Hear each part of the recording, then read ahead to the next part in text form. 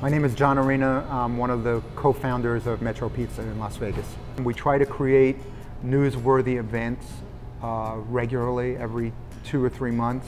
It's a craft beer and pizza event that gives us an opportunity to showcase some things that we don't normally make, and also pair those with some craft beers that we think will be complementary.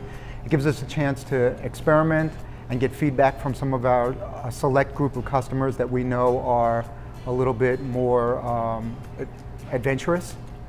It's really important for us on a lot of levels to stay relevant and stay current, and not only with our customers but also with food journalists.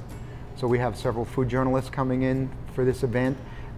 We want, after being in business for 34 years, you don't want the local press to start thinking that you're not doing anything creative anymore, or that you're getting stale or you're getting tired. You know, it's really important in your business to stay relevant and to remain part of the conversation. And the only way you can do that is if you're constantly experimenting and constantly offering new things. Food journalists don't want to write, you know, Metro Pizza is still here for 34 years doing the same old thing. That's not really a story. And it also gives us feedback on what works and what doesn't work. I'll have the smaller piece, yeah. Like really small? Yeah, okay. 6 beers, 6 different pizzas, a couple of appetizers and dessert. But there's the common theme is that all of the items are either specifically created to pair with some of the beers from this microbrewery, or they actually are using the beers in the recipe. For this event in particular, we looked at the ingredients that are being used and really tried to think about our beers and what's going to complement that. So, for example, we have some beers that have a smoky characteristic. We had some pizzas that were not only wood-fired, which is going to be a little smoky, but they involve like pine nuts and other ingredients that complement that.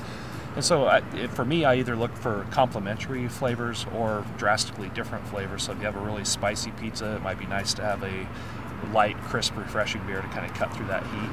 But if you have a really intense flavored pizza, you want a beer that can stand up to that. And you know, lucky for me, we have a portfolio of beers that we can kind of cover pretty much any flavor profile.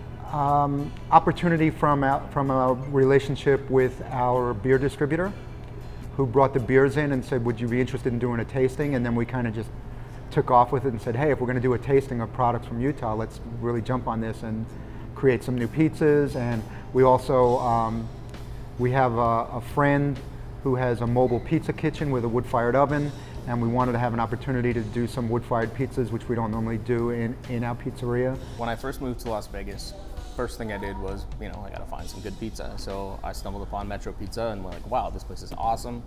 And we noticed from his little flyers that he has, you know, his monthly flyers, that he has a pizza class. And so my wife and I were like, well, let's go to the pizza class, that'll be fun. So we went and we made pizza, and John was kind of like, oh wow, you kind of know what you're doing. So I don't know, I took one step and put one foot in front of the other and didn't stop. Tim did kind of get his start by taking our pizza class, but he's doing his own thing. His pizza is his pizza. In the old days, there was a very closed-minded attitude of not necessarily animosity, but this is my recipe and I'm closing off. I don't want to share it with anybody. And working with PMQ, you've kind of seen it the other way around. If there's any animosity, it's the independents trying to gang up on the chains.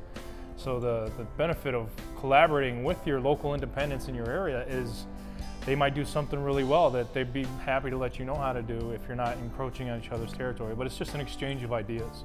And when you work together, you create something that neither of you had on your own. Breweries, especially microbreweries, are always trying to capture awareness and capture customers and capture, in the retail market, it's shelf space, tap space in a tavern, or if you have draft beers. So they're really anxious to partner with people who bother to make that call and say, let's do a great event. Let's create something special here. What can we do together? I find my experience with other brewers and other breweries is we're a really casual crowd. If you're offering pizza, you'll get a brewer there, I can almost guarantee that. Everything that we do comes down to planning, making lists, making timetables and schedules, and you know, if you try to do something like this in your head, there are so many components of it, it'll become like a big giant misplaced jigsaw puzzle.